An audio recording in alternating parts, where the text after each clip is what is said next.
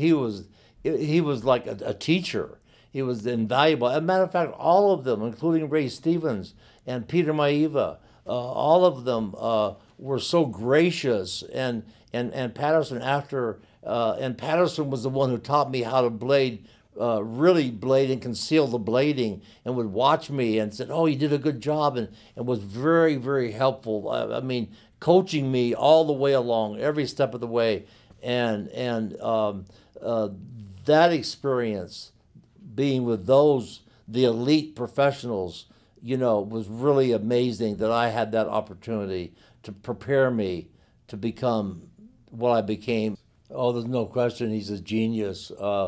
And all the years that he spent underneath Roy Shires, and then being a tag team partner and then an opponent with Ray Stevens, their mindset was so far above everyone else's. And then Pat just evolved into this genius of the business, really. I don't think there's anybody that can compare to him as far as